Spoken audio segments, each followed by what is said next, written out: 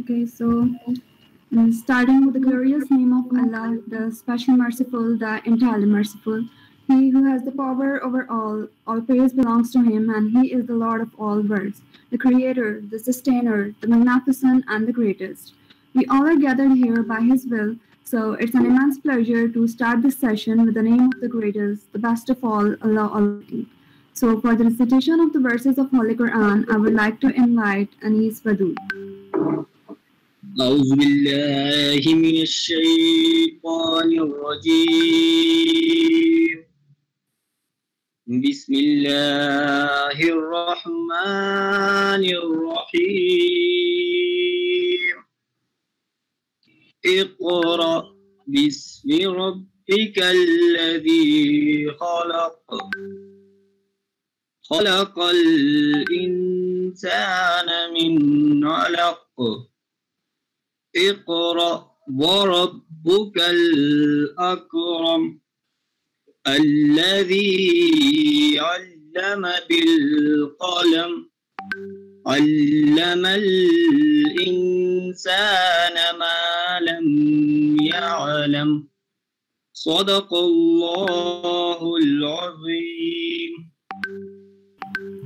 Jazakallah Anis, and good evening everyone. I am Irfan Asir from BSIR 2nd, and I warmly welcome you all here on the behalf of Daydreamers and tonight's session. We'll continue the session with a short introduction of Daydreamers, particularly for those who have just joined us today. Daydreamers is a platform initiated by the group of students of International Relations at NUML, with the main purpose to engage students in productive activities and polish their skills. The strategy followed by Dreamers includes OTD sessions and book review sessions that are held on the topics including contemporary issues, historical events, and other topics having some importance for CSS or PMS. In tonight's session, we have with us Dr. Rahman Shah, who is the Assistant Professor at the Department of International Relations, National University of Modern Languages, Islamabad. He holds a PhD in International Relations from the School of International and Public Affairs, Jilin University, China, and an MPhil in International Relations from the School of Politics and International Relations, Quaid-e-Azam University, Islamabad. He has published articles in Asian Survey, Asia and Pacific Policy Studies, and Fletcher Security Review, among others. We all welcome you here, sir. Thank you so much for joining us tonight. Okay. Today's discussion is about CPEC, China-Pakistan Economic Corridor, that is one of the 6 corridors of China's substantial project aimed to build the world's largest and vibrant pathway of trade by investing huge amount of money. It was inaugurated in 2013, and initially it seemed to be the political and economic game changer in Asian region, and it was a win-win situation to both proponents. Pakistan found it a window of opportunity and grabbed it, as through it they can have their infrastructure and hydropower plants built in. And also China's economic and strategic goals can be best achieved by exploiting human, natural, and warm water resources of Pakistan, and also by establishing alternative sea lane through West Asia. As Chinese banks finance these projects on subsidized interest, Pakistan's economic situation further aggravated by COVID-19 made it unable to pay its debt. So can Pakistan fall a victim of China's predatory debt policy, or will it prove a lifeline straw for drowning economy of Pakistan? We'll have discussion on it with our guest, Dr. Rahman. But before inviting him here, I would like to make a humble request from all of you to please make sure that your mics are turned off throughout the session and try not to disturb in between. If you have any questions, you can drop them into the chat box and that will be answered at the end of the session. I'm highly hopeful of your cooperation, looking forward to the great session of tonight. So now let's invite here Dr. Rahman Shah. Thank you, Arfa, and thank you, Daydreamers, for inviting me for this session.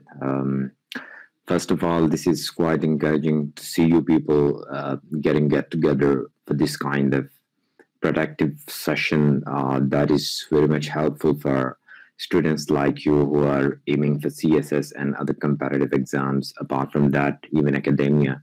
So this is quite helpful initiative on the part of Daydreamers, and I really appreciate that.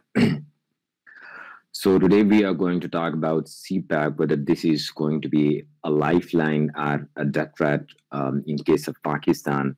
I will just start with the history of CPEC. What is CPEC? How is it part of Belt and Road Initiative? And before talking about Belt and Road Initiative, I will just briefly discuss the history of Silk Road, which the Chinese government is trying to emulate in the form of Belt and Road Initiative or One Belt, One Road Initiative. So and later on, I will discuss the key projects in CPEC, how much the Chinese government has invested. In the fourth part, I will discuss the issues that China is having in implementation of Belt and Road Initiative in case of Pakistan. Finally, the main part that will be the discussion about the question whether this is going to be a death trap or it's going to be a lifeline for Pakistan. That is becoming a much crucial question, especially since the American government under Donald Trump, they have decided to take on Belt and Road Initiative openly. And finally, I will wind up my entire discussion and arguments with a brief, comments. So before starting this entire debate about CPEC, as I said, what is CPEC? And we all of us, we know that CPEC is part of Belt and Road Initiative, which was primarily called One Belt, One Road. In Chinese, it's called Yi Dai Yi Lo. Later on, the Chinese government changed the terminology because the French government and American government, they became quite critical that why is Chinese government asserting that there is only one belt, there is only one road to the development of global society or world. So the Chinese government that become much more circumspect with this terminology, and they decided to abandon the term one belt, one road in English. But that is quite interesting because in Chinese, they still are using Yi Dai Yi Lo. And in English, they are using this alternative terminology, Belt and Road Initiative. So Belt and Road Initiative, that is sort of an effort by the Chinese government to emulate the historical Silk Road that was spanning from China towards Europe, towards Western Asia, towards Central Asia, these regions. So that is quite a romantic idea, China exporting silk and other items, including the cultural items, towards the rest of the world. Even in these Persian historians, top like, Hafiz, Sadi Shirazi, to some extent, Maulana Rumi, they have also mentioned the Chinese paintings, the Chinese silk in their poetry. So we have got a lot of evidence that the Chinese Silk Road in ancient times, that was very popular, that was very global in its approach, in its scope. Silk Road that spanned from China, and it was connecting the Chinese market to Western Asia, Central Asia, as I said, and especially Italy, that is part of the Southern Europe. And this Silk Road that existed from 130 BC till mid-15th century, that is 1450s.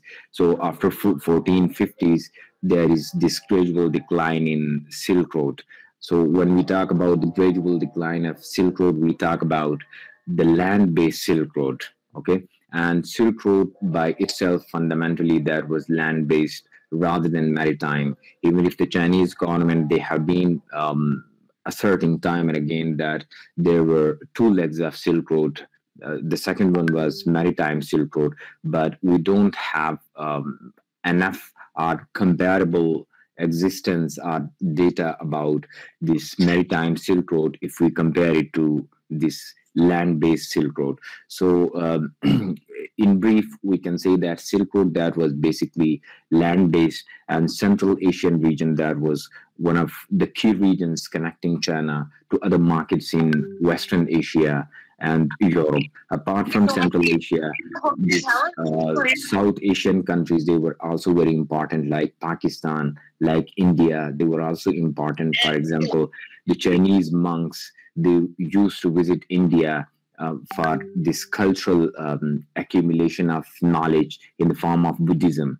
So Pakistan and India, they also have played major role in the Silk Road, in ancient Silk Road, apart from Afghanistan and Central Asia. Now, coming to Belt and Road Initiative, why the Chinese government decided to come up with the Belt and Road Initiative. Before starting this point, I will just briefly conclude that, in 15th century, we saw this decline of, so the question arises as to, why this land-based Silk Road that saw decline in 15th century, in mid-15th century. The answer is that by mid-15th century, the world saw the decline of land-based Silk Road because the maritime trade that was getting popular, the European colonizers, the Portuguese, the Spanish traders, they Belt and Road Initiative come into Belt and Road Initiative in 2013. In 2013, the Chinese government under President Xi Jinping decides that China is going to launch an international development, infrastructure development project that will be comprising two major components. The first one is land-based Silk Road. The second one is maritime Silk Road. The first one was called 21st century Silk Road. The second one was called maritime Silk Road. Okay, so I'm just confusing these names, quite similar names. It's quite ironic that the term road that was used for maritime Silk Road, and the term belt that was used for land-based Silk Road. Okay, now the Chinese government, their focus is mostly on the maritime Silk Road because that is going to be much more important geo-economically and geostrategically for their national interests. Now, the slogan of Chinese government about the Belt and Road Initiative, or OBOR, is that it's a win-win project, and China, after becoming, advanced, or after becoming prosperous domestically or internally, is going to share its wealth, its riches in its development project with the rest of the world, especially Asian countries, African countries, and parts of European countries, especially Eastern European countries. Now, this is a sort of a big question mark for the Americans and European Union countries, or American allies, that whether this is really a Chinese project aimed to help these countries, or China is seeking to expand its influence under the cover of Belt and Road, or this development project. So this is the question of competing narratives about the Belt and Road Initiative. If you read the Chinese literature, then they will be talking about Belt and Road Initiative, all the good things. But if you read American literature or American policy approach, especially under Donald Trump administration, then you will find out that Belt and Road Initiative is nothing more than a death trap. It's nothing more than new imperialism. So what is there in Belt and Road Initiative? As I told you, it has got two major components. One is land-based, the second is maritime-based. The land-based, that is going to be focused on energy projects, that is going to be focused on infrastructure development, that is going to be focused on internet technology development, these kind of development projects.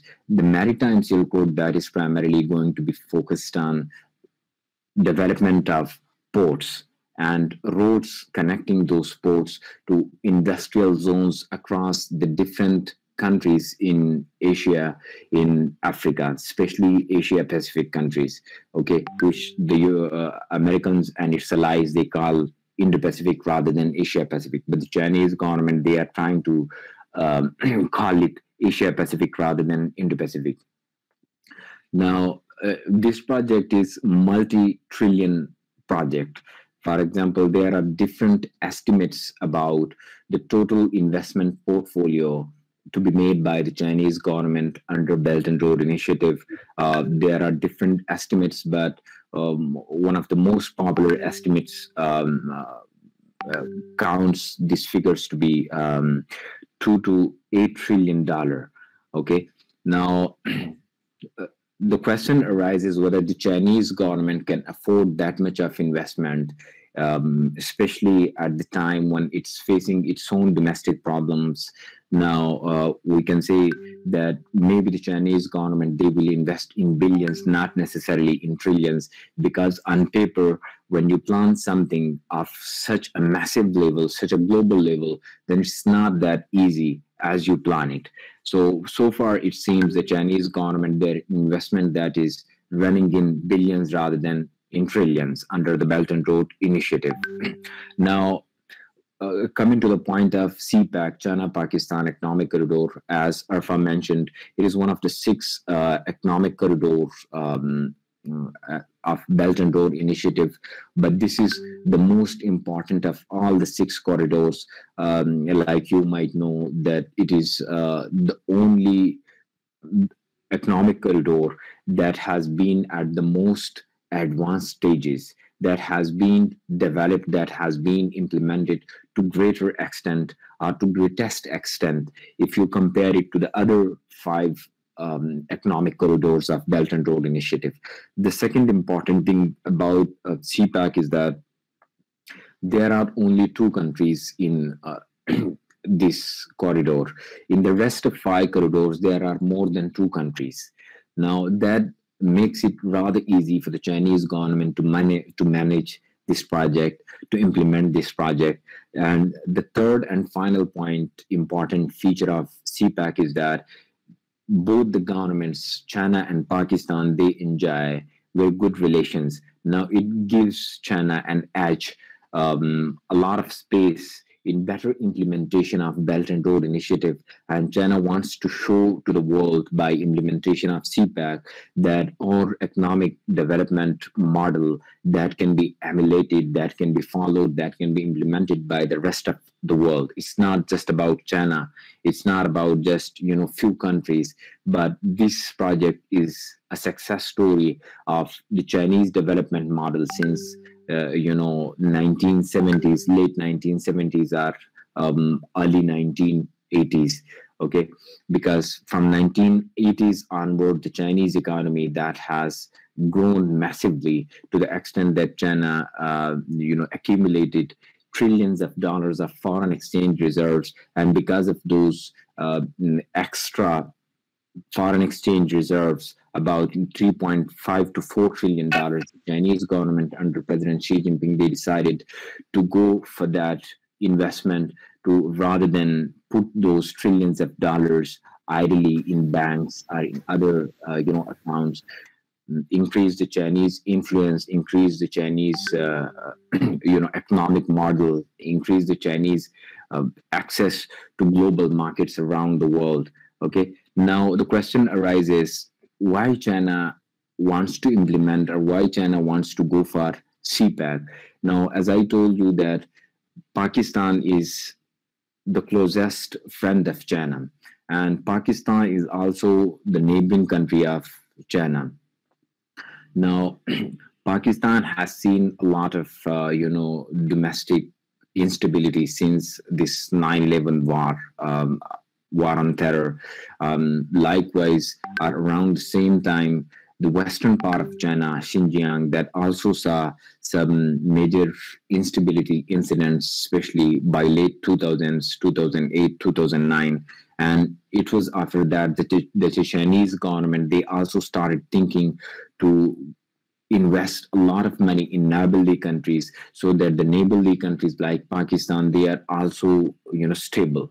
And that if these neighborly countries, they will be stable, Chinese marginal or, provinces that lies on the margin of China, especially Xinjiang province, that will also be stable. So instability will not proliferate from other parts of this region where China is touching the border or where the most sensitive provinces of China, they lie. Okay, now that was also one of the reasons. The second reasons for going for this project was, I told you that there were trillions of foreign exchange reserves that were lying in these Chinese banks or American banks without any usage, without any proper investment projects. Now, the President Xi Jinping, he decided to use that rather than let it lay down there idly. And thirdly, President Xi Jinping, he has been considered one of the most ambitious presidents after Mao Zedong. If you compare President Xi Jinping foreign policy to the previous presidents of China, you will find out that he is quite, outgoing. He's quite ambitious, and he's quite assertive, and that makes him much more different from other Chinese presidents, especially Deng Xiaoping, who was the pioneer of Chinese development, or the current Chinese advancement that we have, because it was Deng Xiaoping who opened up China for foreign investment, or privatization of parts of Chinese economy which were previously controlled by the socialist government or communist government of China entirely. Okay, so that makes it the presidency, or the model that this President Xi Jinping he is following, because President Xi Jinping, he wants to invest in other countries. President Xi Jinping, he clearly said that China is no more a weak country. China should seek and strive for a major power role in the world politics. So that is a major shift in Chinese foreign, quite important, especially while discussing this debate or this topic of Belt and Road Initiative. Now, what are the main projects in CPEC? There are four main projects in CPEC, and there are four major areas where the Chinese government decided to invest after the visit of President Xi Jinping to Islamabad in May 2015, where about 50 memoranda of understanding they were signed between Pakistani government and the Chinese government, and it was decided that $48 billion of investment will be made by the Chinese government in four major areas or sectors of Pakistan's economy. The first was energy projects. The second was infrastructure development. The third was Gawada Port, and the fourth was economic zones. Now, so far, most of the investment that has been made in energy projects, more than 60% of investment has been more than 60% of investment that has been so far made in CPEC or under CPEC, that is made in energy projects. The total investment so far made, there are different figures about that, which is estimated that China has so far invested in CPEC about $29 billion, 28 to 25 to $29 billion. Okay. Now, the second is infra, and the third is Gawada Port, and the fourth one is this economic zones. Now, economic zones, that is the least developed area of CPEC, and so far the Chinese government and Pakistani government, they have been trying their best to come up with some feasible plans to implement this project, but industrial economic zones are this part of CPEC that is facing major hurdles. Now we will come to that part of debate. What are the issues that CPEC is facing? Are what are the major dynamics or developments so far that have occurred under the CPEC between Pakistan and China? Now, in the beginning, the Chinese government that was quite optimistic. But we know that Pakistan's economic system, Pakistan's political system, that is very different from the Chinese system. A Chinese government that is very centralized, that is very authoritarian. If the central government decides something, then they are capable to implement those decisions even at provincial level, because they have got authoritarian system, one-party system. However, this is not the case in Pakistan. In Pakistan, we have federation or federal democracy where the parliament rules the country. and it gives autonomy to different political parties, different political actors who are active within this system, especially the provincial governments. And we know in Pakistan, provinces are provincial governments. They are based on ethnicity. For example, in Punjab, the Punjabi-dominated government will be ruling most of the times. In Sindh, the Sindhi government will be dominating, the provincial assembly. In Balochistan, Balochis.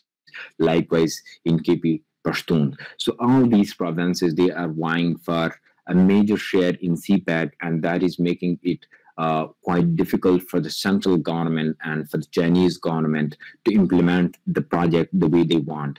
The second issue is with Pakistan has this, political instability, civil military divide about these projects, and, this uncertainty time and again. Then this red tape culture of bureaucracy that is not cooperating at the times with the Chinese government, that is not even cooperating with Pakistani government, that is implementing part of the Pakistani government that is focused on implementation of CPEC projects. So all these issues are there. Finally, the major issue is American pressure that is increasingly becoming emphatic vis-a-vis Pakistan, because the US under Donald Trump administration, they decided to take on this project clearly. And from that time onward, Pakistan is facing this, a lot of pressure from the US to strike balance between China and, US, not to go too closer, not to get too closer towards the US. That was, the bottom line of the Trump administration. And we know that Pakistan is also dependent in terms of, military technology, economic, aid on the US, in parallel of China. So that, makes this, implementation of these projects of CPEC for Pakistan quite difficult. Now, coming to the final and major point, part of, this debate, that is whether CPEC is going to be a lifeline for Pakistan, or it's going to be a death trap, like it happened to some extent in case of Sri Lanka, when Sri Lanka signed this Hambantota port project of more than $1 billion with the Chinese government in 2017. Now, this term death trap, that was first of all introduced by Indian scholar Brahma Chalini, and he wrote 2 articles in Project Syndicate online platform, and he came up with this idea that CPEC, Belt and Road Initiative, that is nothing but it's a death trap for the countries that are going to be excessively dependent on China under these economic investments that China is going to make in these countries under Belt and Road Initiative. And at the end of the day, these countries, they would have accumulated so much money that they won't be able to pay the Chinese government. And the Chinese government, they will force these countries to listen more carefully to Chinese demands. And those demands, they can be, even controversial, like, to some extent it happened in Hambantota port case. Now, the question arises whether the same is going to happen in case of Pakistan. For example, at the very early stages of CPEC in 2016, one of the senators of Pakistan, he claimed that CPEC is more like, East India Company. So this question is very pertinent because Pakistan's economy is not doing well currently, and China has invested so much money in Pakistan, as I said, 25 to $29 billion. Now the question arises that how is Pakistan going to pay back that money? If China has invested most of its money in the projects or in that sector of Pakistan's economy that is the more deficient, that is the most problematic, and which is energy sector, power sector, that is already running the deficit of more than 2 trillion PKR. So this is, quite pertinent in this case study, whether Pakistan is going to be a story like, Hambantota, or what we call the Sri Lanka Hambantota port debacle. So that is, quite interesting question. My understanding is that Pakistan is not going to go the way that we saw in case of Hambantota port. The first reason for this, argument is that Pakistan is not like Sri Lanka. Pakistan is very close to China. Yes, Pakistan has already become too much dependent on China, but that is not necessarily the Chinese fault. Pakistan has got its own flaws. Okay, so it's not a one-way, initiative that the Chinese government, they decide everything and they impose everything on Pakistan.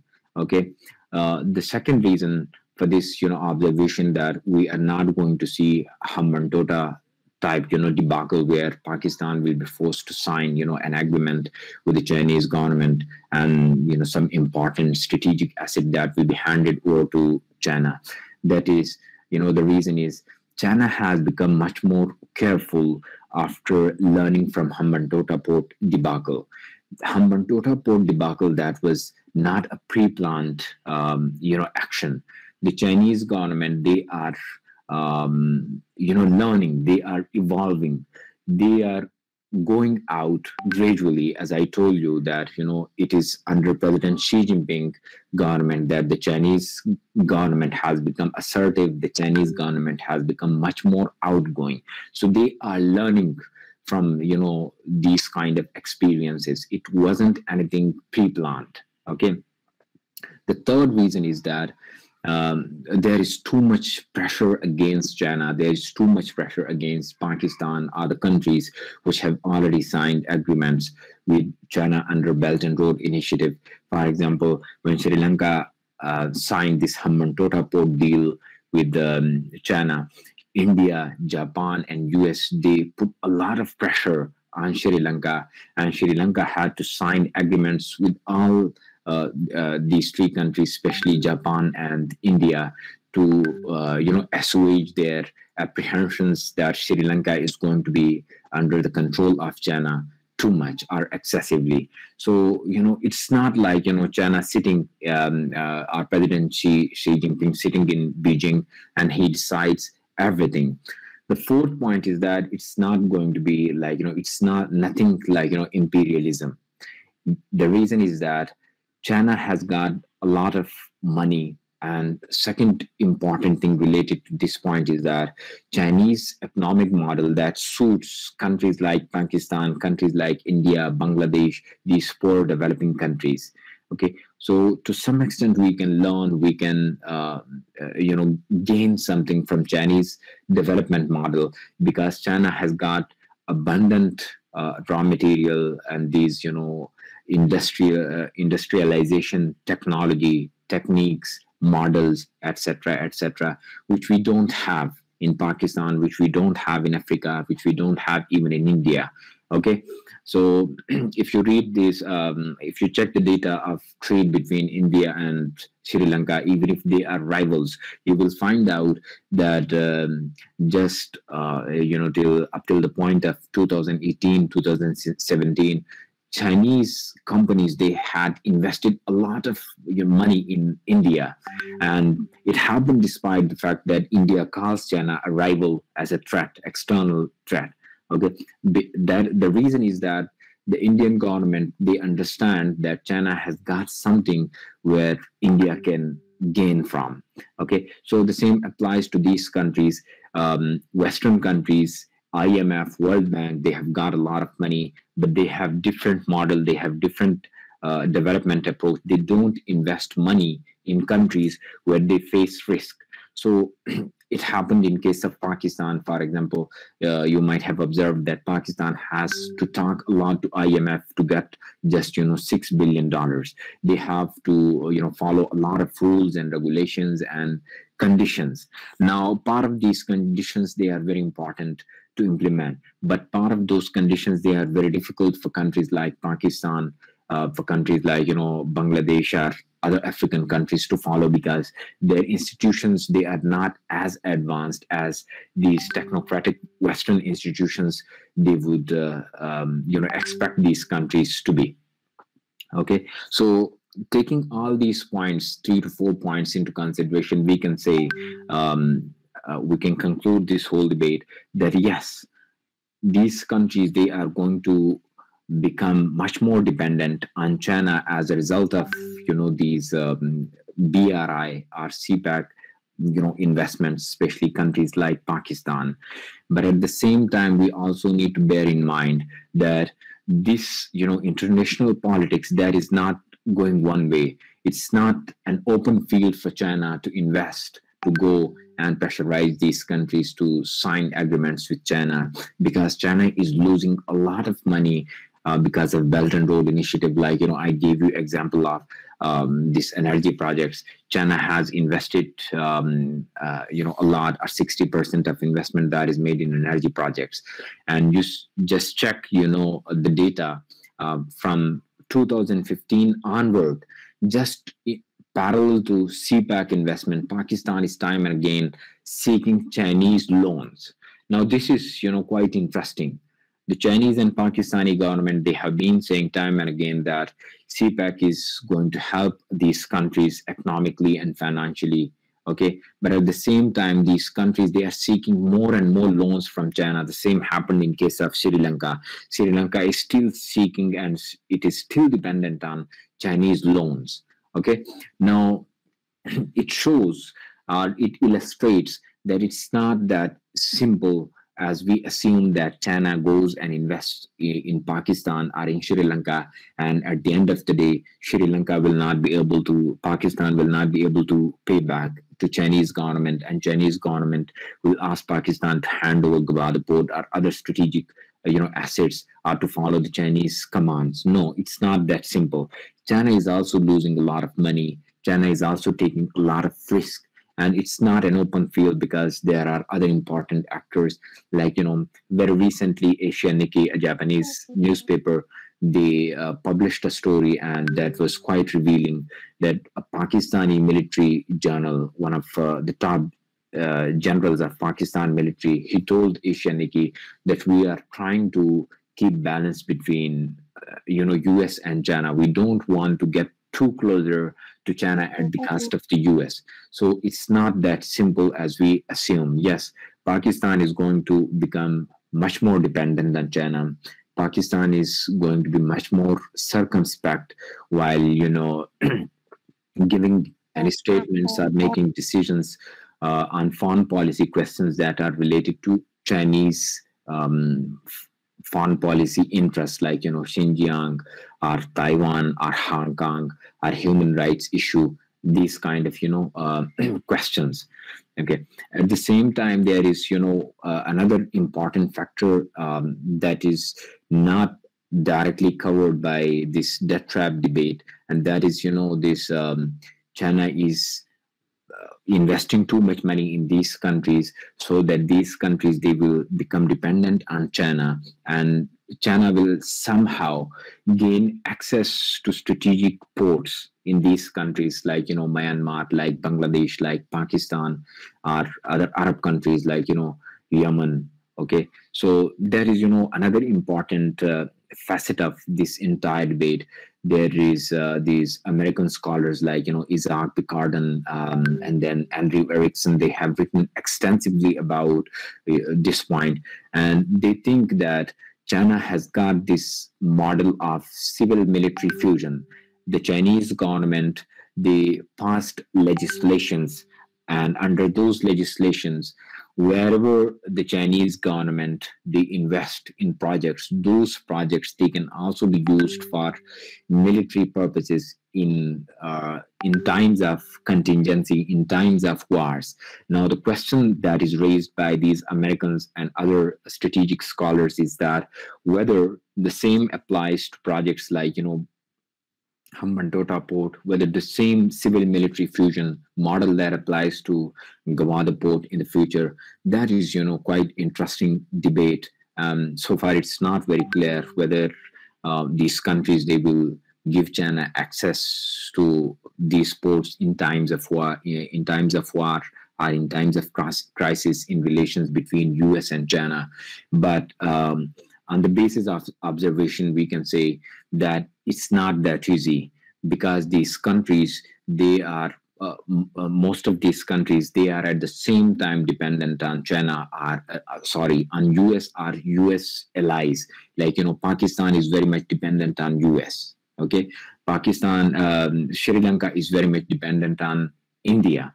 So these kind of countries, they are not just thinking about China, but they have to assuage the apprehensions of other side of this debate, that is the US or the US allies, like Japan, like India, okay, and European Union. So we can say that it's not that straightforward.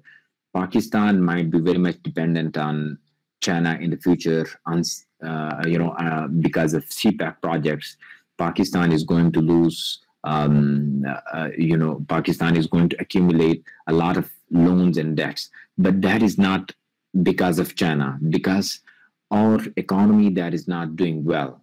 Even without CPEC, Pakistan was, having these financial constraints, like, you might have read in 2008, in 2009, in 2010, 11, Pakistan was facing severe financial crisis. At that time, we didn't have, these projects. Yes, Pakistan is going to accumulate, billions of dollars of Chinese loans. Now, that relates to, lax approach of China towards Belt and Road Initiative, that they don't care about these feasibility of projects. They don't care about, the model that the Western institutions they follow, IMF follow, or the World Bank follows. And that model is, feasibility studies. So they study these projects and then they make investment. But in case of China, it doesn't apply, because Chinese government, that is more from government to government. And they, care more about the demands of government rather than these economic feasibilities. So my final observation would be that it's not going to be like, a repetition of that imperialism, like, East India Company. No way. It's not going to happen that way. There is no comparison between these two cases. There is a misplaced argument that these two can be compared, East India Company or colonialism by the imperial powers of the West and China in this case. Yes, Chinese model has got a lot of flaws. Chinese model has got a lot of limitations, a lot of downsides. But if you come to the point of, comparing it to imperialism, then I don't think so that it's going to be, a new model of imperialism. Yes, these countries, they are going to become much more dependent on China, but at the same time, China is going to lose a lot of money. China is going to lose a lot of, soft image. The failure of a Mendota port, that was, the failure of soft image that President Xi Jinping, he has been stridently trying to export and tell the world that China's model, that is replicable, that is imitable, okay, and that can be implemented and followed by more and more countries, because it showed to the world that there are still many flaws in this model. So it is oversimplification of this model that China wins by, getting too much loans, or, these countries dependent on China. It's not this way, because these countries, at the end of the day, they are going to be liabilities for China rather than assets. Okay, so that's it for now, and now I will open this floor for questions. Arfa, back to you. Thank you so much, sir, for enlightening us with this all, and we are really sorry for the disturbance, and I really apologize for the inconvenience. So now we'll move on to the questions and answers. The first question we have got is from Ali Mujahid Khatak. Why other countries are having keen interest in CPEC, like Russia and others? What interest they are having in it? Okay, this is a sort of media rhetoric. Russia is not that invested in, CPEC. Okay, you need to go for details rather than just media statements. Russia has got no interest other than just, passing out some statements. Okay, so they are not interested in CPEC. They talk about CPEC because currently Russia and Pakistan, Russia and China, they are getting closer. But if you specify the same statement to, what are they seeking from, in case of, CPEC, then there is nothing that they are seeking. Okay, they have got no direct interest in this project. They have got no direct stakes in this project. It's far away from Russia. Russia has got no direct connection to that. Russia has got not big, firms like China which can invest here. Okay, Russia's model that is more dependent on energy projects, gas, companies, and that is not working in this case. So Russia has got no direct interest. Yes, indirectly they are interested in that, and mostly they talk about it within the context of this warming relations between Pakistan and Russia. Okay, sir.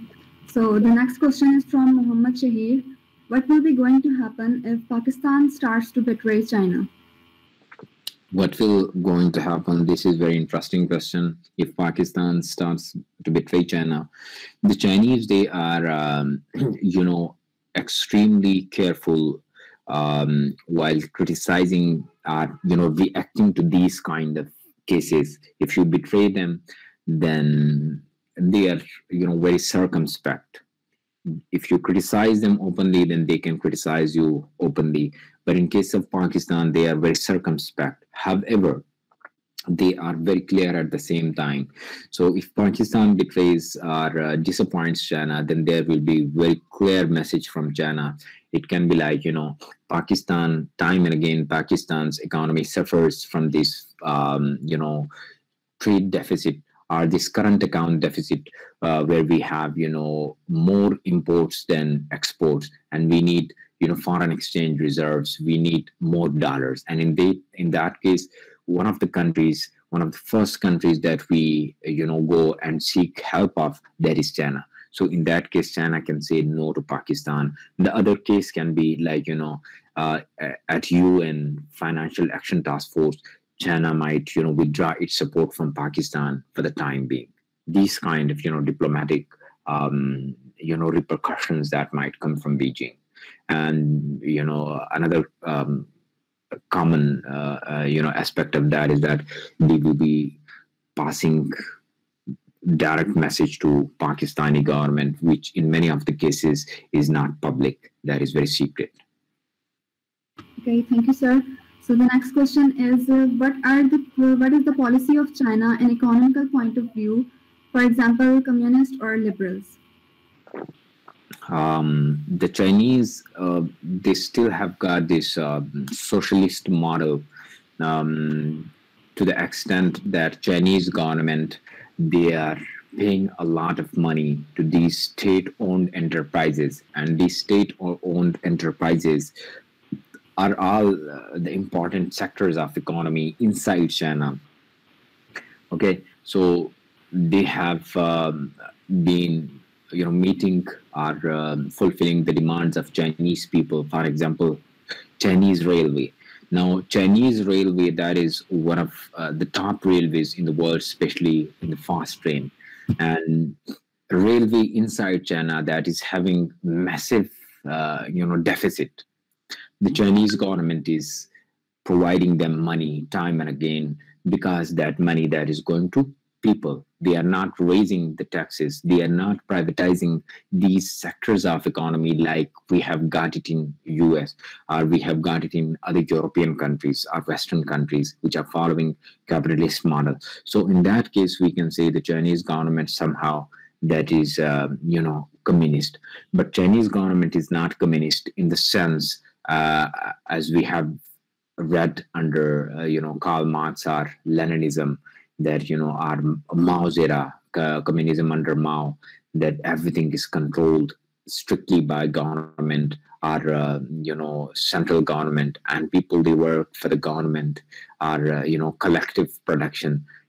China is not having that model. The Chinese people, to greater extent, they are working more like, the Western people. They also face these rising prices, and they also have these concerns that life is becoming much more expensive inside China because it's not, communist model at that level. So the next question is from Muhammad Shahir again. Is there any chance that America will control China's investment by interfering in Pakistan through buying our government officials? That is very likely. I can say that is very likely. It seems very likely. Yes. I can say to that extent, yes. Okay, so the next from Amjad Ali. Will the regional competitors, the Chabahar port of Iran, will affect negatively Gwadar port? It depends if that port, Iranian port that is advanced, that is, implemented before Gwadar is functioning successfully, then in that case, yes, it might have repercussions for Gwadar port. Gwadar port has got a lot of limitations, and one of those limitations is that it is far away from the industrial hub or the center of Pakistan. So it lies, far away from, these industrialized zones or industrial areas of Pakistan, or main parts of Pakistan. Now, if you see the economic model of, ports, are important ports, key ports around the world, they are well connected to industrial parts of the country. They are well connected to different parts of the country, but that is not the case in Gwadar port. Okay, so that is, a disadvantage. On the other side, if we have this Iranian port that is more advanced, well connected, then yes, definitely Gwadar port that will be at a disadvantage. Thank you, sir. Then the next question is from Abdul Rahman. US-China rivalry has put Pakistan in a tight spot. Do you agree with this statement? Yes, definitely. As I said, Pakistan's political elite, Pakistan military elite, that is very much pro-American. But because of these, necessities, strategic necessities, strategic challenges, they get closer to China. However, they still prefer the US. And I told you that Asianiki, they recently got a story, and in that story, one of the top Pakistani military officials told the newspaper that we are trying to strike the balance between US and China. Even Bajwa, he visited UK twice, and he assured the British government about, increasing warming relations between China and Pakistan. And the message was that we will keep relationship with, with China in balance. So yes, that is very, likely. Okay. And it's from Kia Iqbal. What is the role of Baloch militant who are opposing this project by doing attacks on Chinese workers? They have seriously undermined the capability of Chinese and Pakistani government to show that this CPEC project, that is a success story, especially Gwadar port project. So this is going to be a major challenge even in the future. How is it going to be possible for Pakistan to make sure to guarantee the peaceful flow of trade in case Gwadar port is functioning, the peaceful working of or functioning of our movement of Chinese workers, foreign investors in that region? So this is a big question mark. If Pakistan can't meet the very basic, peace is the basic of, these foreign investment development model. If Pakistan can't gain even that basic, then how can we have, this project successful in the future? Okay, so the last question is from Muhammad Imad. During the Indo-Pacific crisis, which bloc Pakistan would take, America or Chinese? During Indo-Pacific crisis, which bloc Pakistan?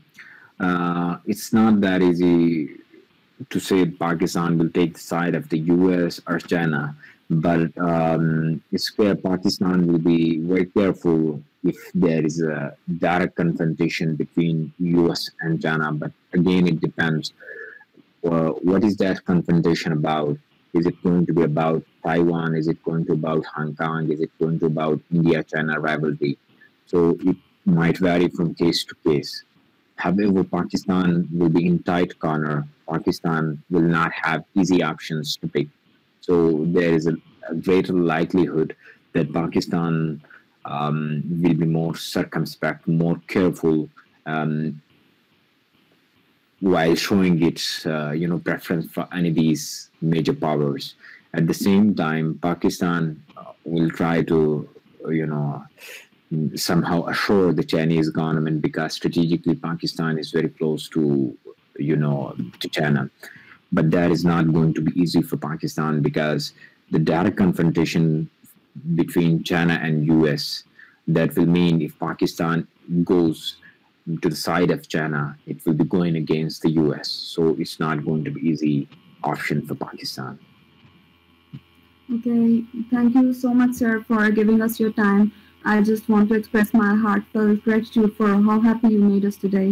Thank you so much for coming all the way out here despite of your busy schedule. We are really grateful for this to you, sir. And no issue. No issue. Okay. So it's all from tonight. Thank you so much, everyone, for joining us today. Okay, Allah Hafiz. Allah Hafiz, sir.